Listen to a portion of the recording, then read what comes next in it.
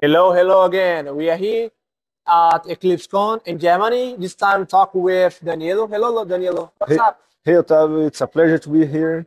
Actually, it's my first time in Europe, so Oh, nice. find another Brazilian. That I'm so glad to be. Yeah, always good to find Yeah. Brazilians, right? So we are here at Eclipse Conf, and then you will talk more about what goes beyond microservice, right? Yes, right. Actually, I am going to start it by shaping the first question that we have about architecture. That is it the right architecture? And then I'm going through monolith to microservice, and then talk about a distributed platform and trying to help people to understand that there is something beyond it. Oh, that's nice. So we you travel in Brazil to here is about 20 hours, right? Yes. 22 hours, something like that. And my question for you is why?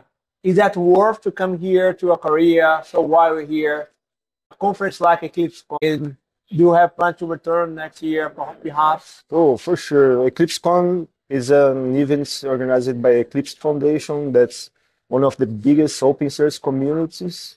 And I was really interested about how to help this community and understand how it works and be here to feel how does everything happens. And this has been an amazing experience to be here. Oh, nice. So if you want to expand your career, your networks, so it's super okay and amazing to come to a conference like EclipseCon.